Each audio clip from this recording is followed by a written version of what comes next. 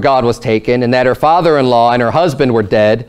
She bowed herself and travailed, for her pains came upon her. So she kind of went into this early labor, hearing all this bad news, all this stressful news. She goes into labor. It says in verse 20, and about the time of her death, the women that stood by her said unto her, Fear not, for thou hast borne a son. But she answered not, neither did she regard it.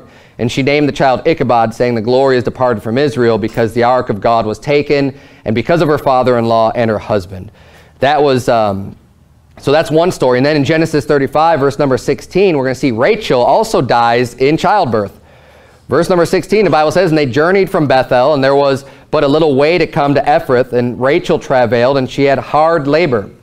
And it came to pass, when she was in hard labor, that the midwife said unto her, Fear not, thou shalt have this son also. And it came to pass, as her soul was in departing, for she died, that she called his name Ben-Oni, but his father called him Benjamin. Now, I didn't have this in my notes, but we're going to pause right here. And I need to explain that, you know, it's never right to kill a baby. It's never right to commit an abortion. We see 2 instances of women dying in childbirth, but we don't see an instance of saying, oh, this birth is going to kill you, so let's kill the child. Let's murder the baby to try to save your life. We don't see that happen one time. And we have 2 instances here of women dying during childbirth. And 0 instances of God ever saying, execute that child in order to save someone else's life. Doesn't happen one time. It's wicked. Now, I think the best way to minimize this risk, though, the risk in having a child, is to have the experienced midwife there. And my wife is actually a very good example of this, because there's a lot of people, you could get caught up into thinking, all these doctors, they don't know what they're talking about, and kind of get to this other extreme. Like the one extreme is saying everything a doctor says is gospel, and I just need to listen to everything that he says and do whatever he says. That's one extreme. That's kind of the extreme that I was brought up in. The other extreme is just to say, I reject everything, all of it. I'm just going to do everything on my own. We'll be fine. Don't need to talk to anyone. Don't need any help.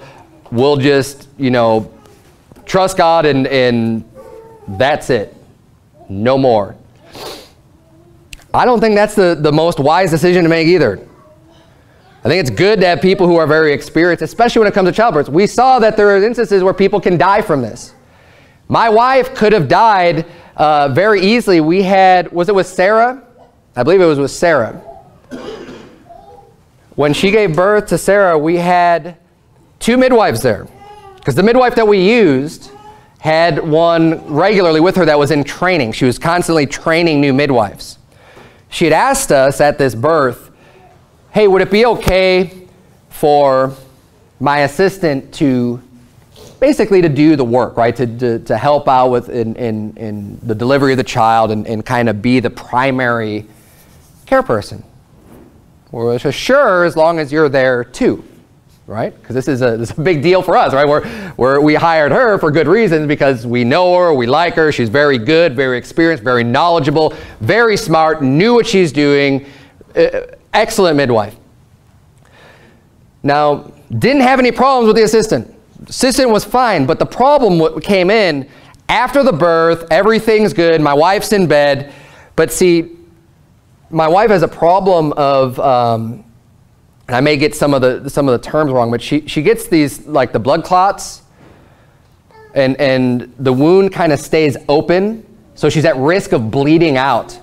And what the midwife has to do is kind of push on her gut to expel the things that are kind of keeping the uterus open and the wound open from having the child. And see, the assistant didn't catch that she was having this issue. But the experienced midwife did catch that.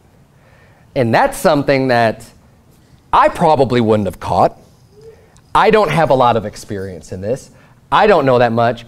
My wife very easily could have bled out and lost too much blood and died as a result of that. There's a very serious risk, but thank God we had a very knowledgeable person there, assistant, the midwife, that has experience, that knows these things, very sharp on her game, has studied and learned a lot about just the birthing process, and was able to help to be there to make sure that we didn't have any serious problem, because she did catch it and everything was okay after that. But the point is that had that person not been there, had we just tried to do everything on our own, we could have had disastrous results. It was good to have someone there, because look, let's face it, we can't all be experts at everything. At some point, it's a good idea to do your best to trust someone. And see, when we interviewed people and we talked to midwives, we try to get, where are they coming from? What is their direction in their view of medicine and helping and practicing? Well, her view was, the body is wonderfully created. Let's let the body, or help the body, do what it does. And I think that's the best approach to take with health in general. God designed things the way he designed it. Let's, first of all, not do anything to do any harm to your body. And second of all, let's just do things that are going to promote helping your body do what it does. So if there's some deficiency in you, let's try to help that deficiency just where the body needs that little extra boost to get the job done that it's already been designed to do.